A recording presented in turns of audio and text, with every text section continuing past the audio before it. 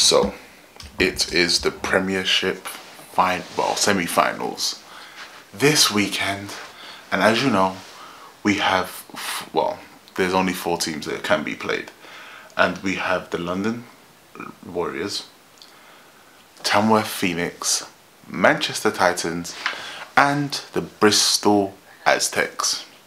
Now, let's talk about the teams that are from the North Division first. So from the North Division, we have Manchester Titans, who have scored 510 points in the season, and they have conceded 81 points, compared to Tamworth Phoenix, who scored 452 points and have conceded 93. Now, that's great. Hey, looking at it and seeing that is absolutely fantastic for both teams. They have played all 10 games, and just to have those types of points for is ridiculous. And to have your defense keep the scores, well, throughout the whole season, you've conceded under 100 points.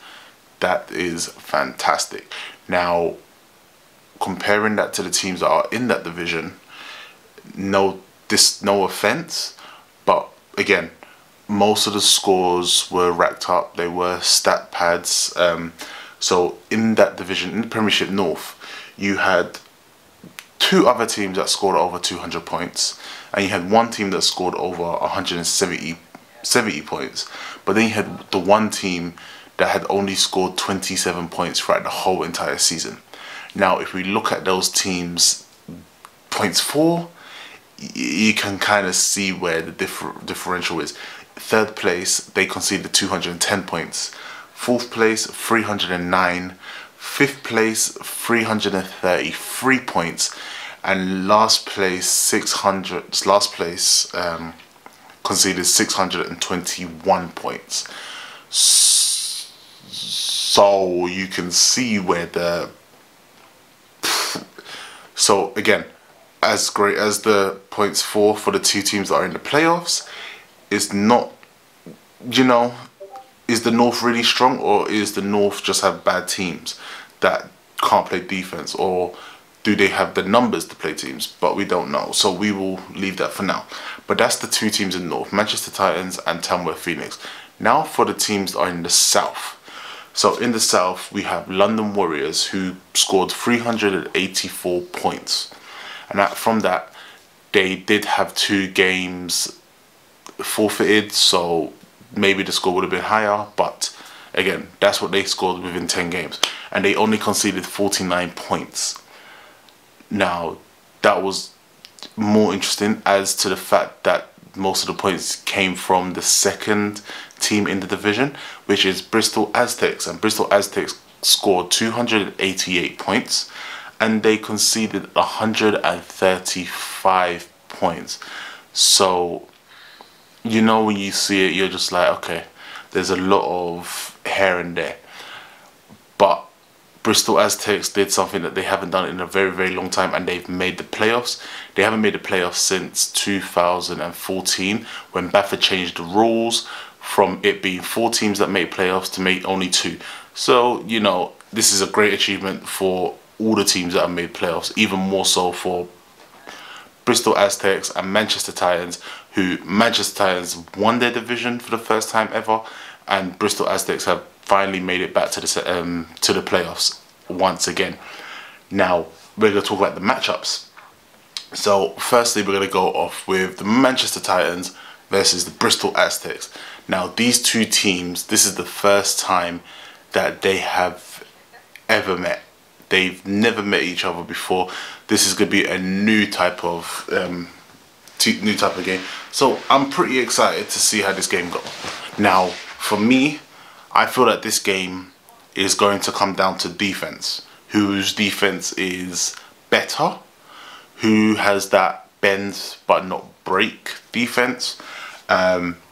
Because again, for a lot of people, this is the interesting one, because not everyone thinks that the North is great.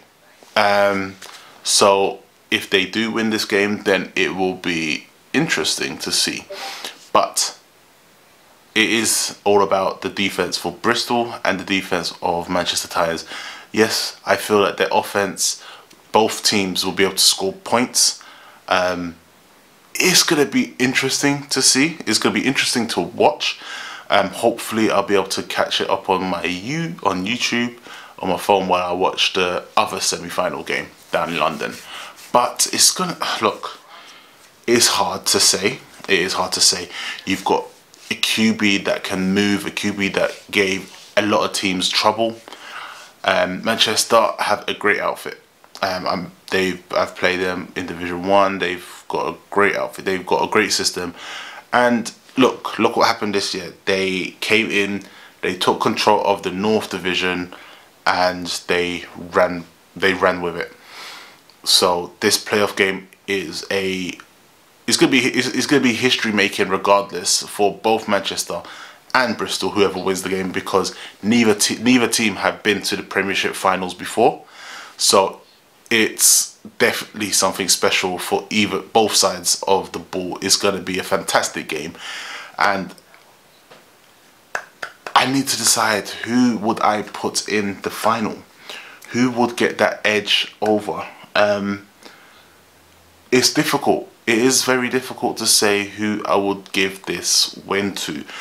In most sense, I would genuinely go ahead and look at the stats. The stats are obviously there. They're giving me ideas, but I'm going to go, as much as a lot of people are going to hate it, I feel like it will be down to a potential field goal to win this game. It's not going to be a blowout. I don't think there will be any blowouts in this playoffs run at all. But a touchdown difference, and it's going to be one of those miracles. It's going to be one of those amazing plays that comes from the QB of Bristol. I feel like they're just going to have that little edge. They're going to have that little edge with the QB that is super mobile, that is difficult to tackle at times. So yeah, I think that's what the case is going to be. It's going to be down to the QB in the final couple plays, just making that final crucial, must needed touchdown. So in my eyes, it's going to be a touchdown win for Bristol, going into the finals for the first time ever in their franchise history in the Premiership. Now we move on to the game that we normally see for the finals. We've seen for the finals for the last two Britball Finals. London Warriors versus Tamworth Phoenix. Now, normally these teams would either meet before 2017, where the last time they met in the semi-finals was 2017, where Tamworth beat the London Warriors. So that is a very interesting one. Oh wow, why is that happening? So yeah, there we go. Tamworth beating Warriors at that time in 2017 was when they were also playing in the European League, the EFL, I can't remember what it was. I think it is still now, but they were competing in EFF, so they played on Saturday, they played on Sunday, so that was a bit of a tricky one. But they still made the playoffs. They still played Tamworth, lost to Tamworth, but at that time, that was the last time that the London Warriors lost the game in Britball. London Warriors haven't lost the game in Britball since that finals. So since 2018 onwards, they have not lost the game. Tamworth have lost games. They have won games, and it's hard. It is hard. But so with this season itself, London Warriors start off slow. Every single game that they've played, the opposition always scores first, and then they just get back into the game and they end up taking over. Now, the main question is, if the London Warriors start slow on Sunday, can Tamworth Phoenix hold on to the lead that they have? Can they keep the London Warriors off balance? Can they stop them from picking up momentum and will it affect how they go through the run? Now, that seems to be the potential key. Just, can you keep the Warriors off their momentum, stop them from building momentum, and can you just keep scoring? Because it seems that once the Warriors get going, the game is pretty much over and done with, because their run game is strong, their passing game is strong, special teams is strong, for crying out loud. But once they get going, it's difficult to get them to stop. Now, can the Tamworth defense stop the offense, or can the Tamworth offense overpower the Warriors defense? It's going to be a fun game to watch for anyone that's watching. As a neutral, this is going to be an absolute blinder of a game. If this game, with the weather forecast, what it's looking like, the weather forecast says it's going to rain, so that could even be a bigger factor going into this matchup. It's going to be tricky. It is going to be tricky, and again, if Warriors win, that is their third final within. When did they start winning? They started winning in 2012. So it would have been 10 years that they consistently made finals. 10 years they would have made the finals, 11. They've been in the finals pretty much every year apart from 2017. Since 2011, yes. Since 2011, apart from 2017, they haven't made the finals. So, again, back to the question. Can Tamworth Phoenix hold off the London Warriors if they start slow? The London Warriors start slow. Can they get back into the game? Can Tamworth Phoenix keep them off balance? Can they stop them from building their momentum? What is going to happen? What is going to become of this game? Again, there's ballers on the Warriors side, there's ballers on the Tamworth side. Who's going to be that special player to switch it on and take control of the game, take over? Who's going to be what unit is going to be the best unit? Is Tamworth defense going to overpower the Warriors offensive line? Will the Warriors defensive line overpower the Tamworth offensive line?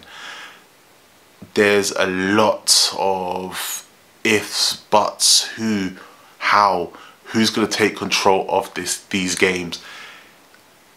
It's going to be fun to watch. It's going to be amazing. It's going to be exciting. And you know what? To pick a winner out of this game is going to be difficult. It's definitely going to be difficult. But again, as I said, there's not going to be any blowouts. Apart from people on Instagram that have answered the questions and have said Warriors are going to have a running clock, Warriors are going to win, they're going to just go straight to the finals. I don't know. I think it's going to be a tough game. I feel like the game will probably be a field goal. I think it will be interesting for the neutrals to watch. I think the neutrals will enjoy it a lot more. It is definitely going to be a field goal that's going to separate the game, and I feel like that field goal is going to come sometime in the fourth quarter. Definitely within the fourth quarter to win it. And yeah, it's going to be interesting. But I am giving that win to the London Warriors by a field goal. They do have home field advantage. They're just used to this field. They are ready to go. And again, even though they haven't played since July 3rd, I feel like they have a lot of pent-up frustration and anger to let out against Tamworth. Having two teams forfeit on you as well leaves a bad taste in a lot of people's mouths, and they want to dish out that pain to the opposition. So Tamworth, good luck on the weekend, because I don't know what's going to happen. I generally don't.